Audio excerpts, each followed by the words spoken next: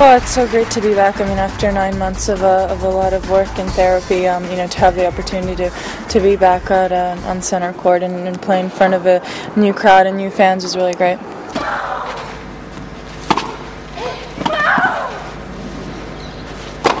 Well, I definitely lost my concentration at the end of the second set, and I was making things look really easy. I was playing really solid, and at the end of that second set, I was definitely a little bit more nervous to finish the match off, and then I gave her opportunities to come up with some really good shots.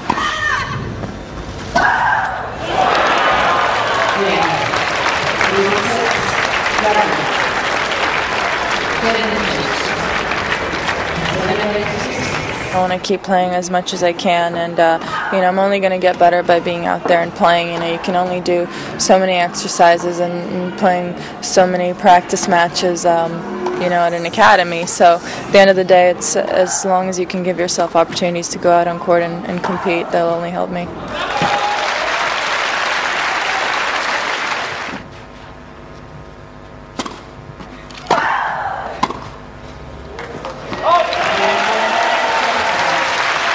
My goals is just to remain healthy.